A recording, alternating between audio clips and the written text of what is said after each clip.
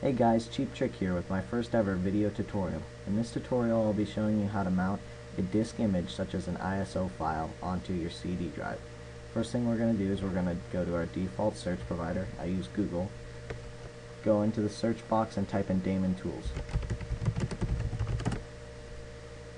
Now the first link that should pop up is the home page. We're going to open that home page. It says homepage daemontools.cc. As soon as that comes up, we're going to go to downloads, and we're going to scroll down. It should be the third link right here, Daemon Tools Lite. You go to this download button right there, download,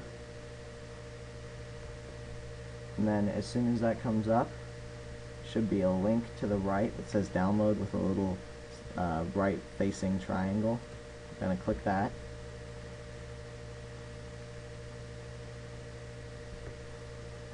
And a little box will come up.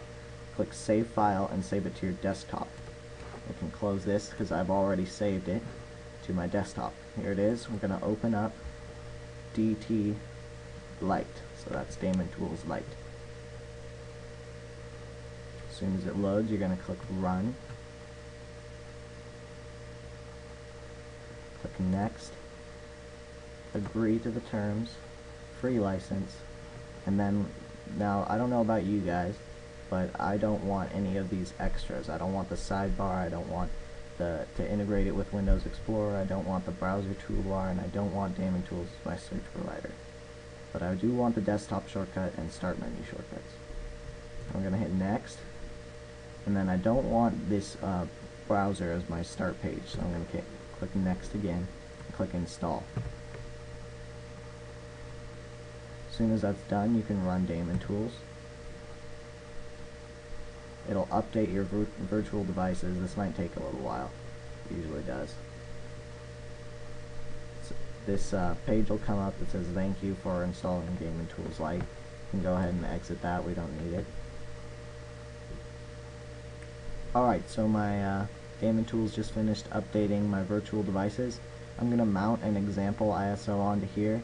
I saved it to my desktop. This ISO is Sibelius 6. I don't know if you know what that program is, but that's a music composing program.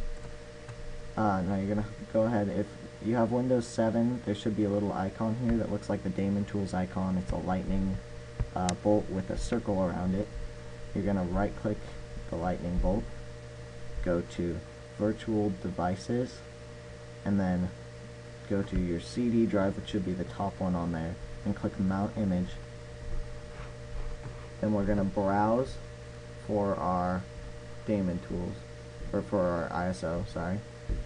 See, I saved it on my desktop, so you go to Example ISO, Sibelius 6, and open. Now we'll mount the image, and it should be, see? Image is mounted onto your CD drive, so if you want to see, I'll open up my computer.